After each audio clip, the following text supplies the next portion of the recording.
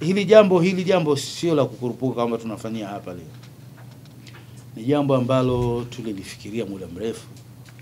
Na watu wangu wanakumbuka kwamba kuna wakati nilisema mimi kwamba mwaka huu tutafanya press conference yetu ofisini kwetu, na tulihisi tu kwamba kutokana na mazingira yenyewe huenda tusikaribishwe ndani ya bunge.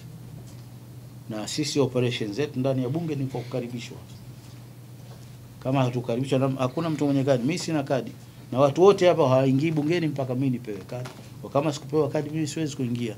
Na kama siwezi kuingia, ni vizuri tukafanya press conference hii pale ambapo tuna control yetu wenyewe. Kwa hiyo evidence mnapata nyinyi na sisi wenyewe tunarekodi vile vile. Kwa hiyo kesho msipotoa nyinyi katika taarifa, sisi tutatoa wenyewe.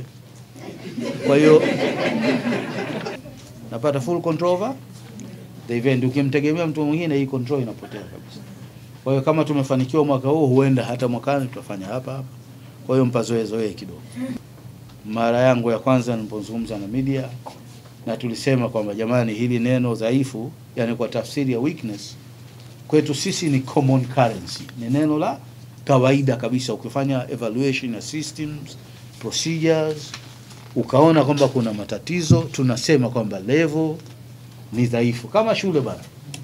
Juzi kuna bwana mmoja akaniambia, mtu akali yako kwa bwana, mtoto akisoma shule unaandikiwa pale excellent, yani vizuri sana, au kama nikawa si mzuri sana, vizuri, au wastani, au dhaifu, au dhaifu. Unakasirika ukiambiwa hivyo bwana? Ukasiriki. Kwa hiyo ni mazungumzo ambayo kwetu sisi ni vitu vya kawaida sana, tunavitumia kama uliona katika ripoti hii, tunavitumia na tutaendelea kuvitumia. Ndivyo nilivyosema mimi, kwamba tutaendelea kutumia kwa sababu ni lugha ya kawaida katika utekelezaji wa kazi zetu. Kwa hiyo ndio jibu langu bana. Asante sana.